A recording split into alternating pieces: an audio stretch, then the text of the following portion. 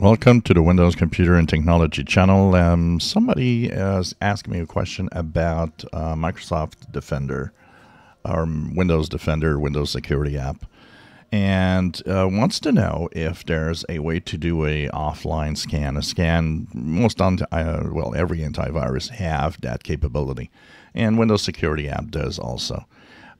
What that does is that sometimes if you have a virus that is possible to remove, and you want to try it, the fact that Windows runs is always and very often blocking any actions from software. So the apps can't delete a file, for example, because it is used by Windows.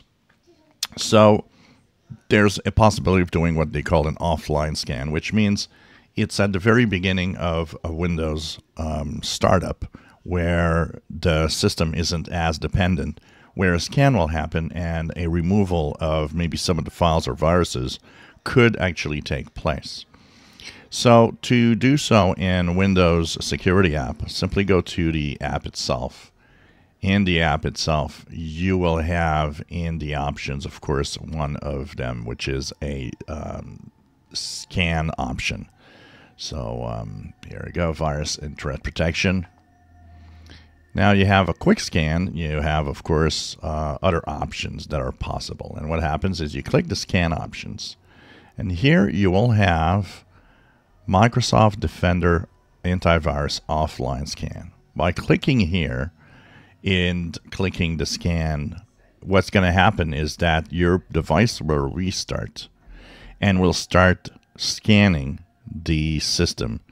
And this without all the dependence of Windows behind it. And if there's a possibility of removing malware, it should technically remove it from here. Now remember, there is no guarantees of any antivirus cleaning your system. It doesn't exist. So the best, and this is really what should be done in any case of malware or viruses coming into your system, clean install, complete removal of everything, and restart fresh is the only real way that you know you're clean. If you enjoy my videos, please subscribe, give us thumbs up. Thank you for watching.